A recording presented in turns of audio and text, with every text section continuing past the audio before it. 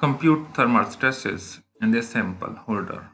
Sample holder is fixed at this end and a sample at 500 degrees centigrade is placed at this surface.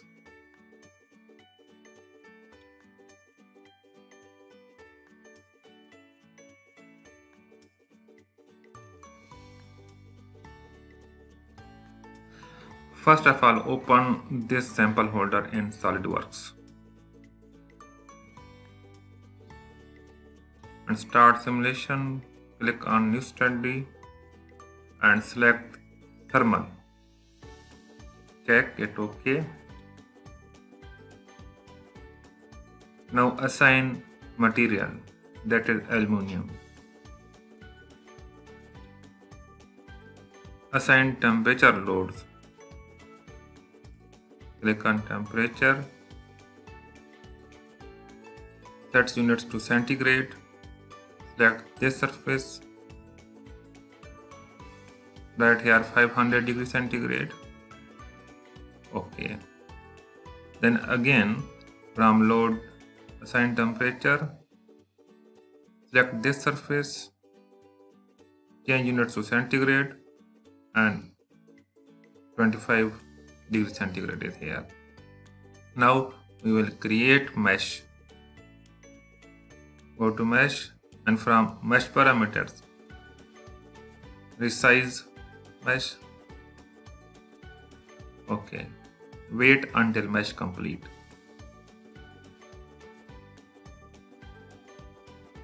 So mesh has been created now. Run your thermal simulation study now and wait until solution converge.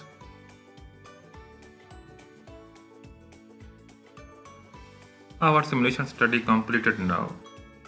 Right click on thermal and from result tab and use probe to see temperature at different surface.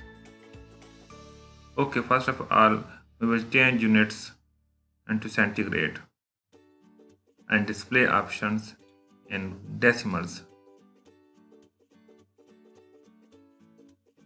Select floating from this options. Now again we will use probe, temperature probe to see temperature at different locations of this sample holder. Click on any point on this sample holder. You can see temperature values at different locations.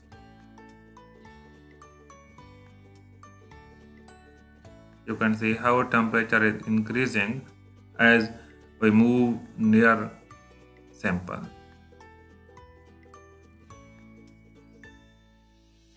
OK, now we will link this thermal simulation study with static. Start a static study now. Assign again aluminum alloy as material.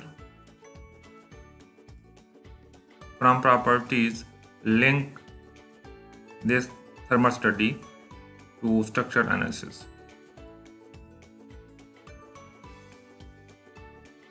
From fixture, select fixed geometry option and select this surface. Again, create mesh. Define mesh element size, that is 2 mm. OK, wait until mesh completed. Our mesh has been generated now.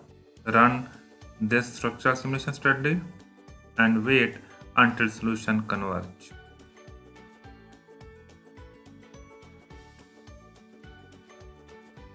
Our solution converge now. So we can evaluate stresses, go stress edit definitions, and from here option choose megapascal, and from this option display choose floating. You can see that the maximum stress is 128. That is the stress at corners. We can neglect that stress. Actual stress occurs except to sharp corners. You can see stress is 20 megapascal near the support.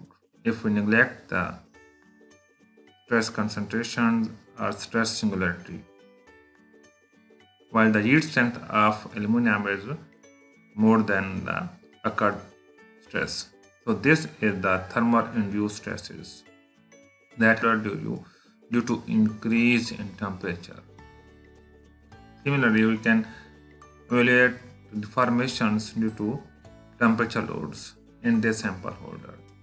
You can see maximum deformation occur in extraction, that is about 0.6 millimeter. I hope this tutorial will be helpful to learn how to carry a thermal induced stress simulations. Please subscribe SolidWorks simulation channel and also share, and if you have any query, please also give us a comment. Thank you for watching SolidWorks simulation tutorials. Nice to meet you in next tutorial. Thank you. Bye bye.